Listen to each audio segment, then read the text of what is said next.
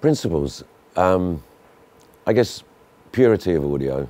To do as little as possible correction to a speaker. We spend time getting the driver and enclosure or waveguide combination as correct as possible. To have a speaker that can be used without any EQ, without DSP. A loudspeaker and an enclosure and a horn is a system, and everything has to be in balance. And we try to find those balances. We don't use corrective EQ. To me, that's sort of mission of failure, actually.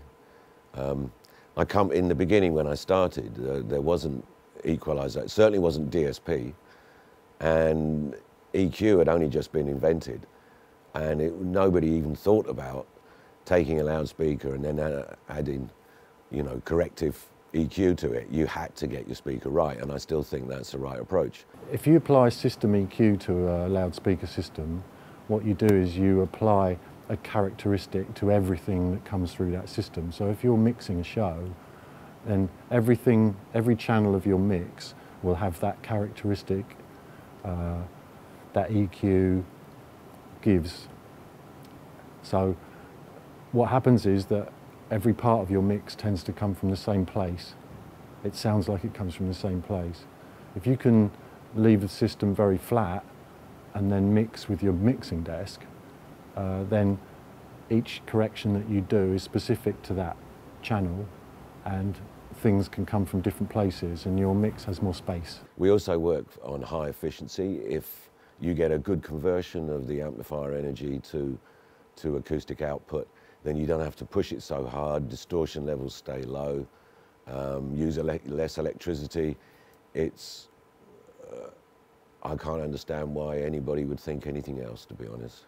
It's so obvious that you've got to get a good conversion. Your typical loudspeaker is only about, the ones in your living room are about 2 or 3% efficient, that's all.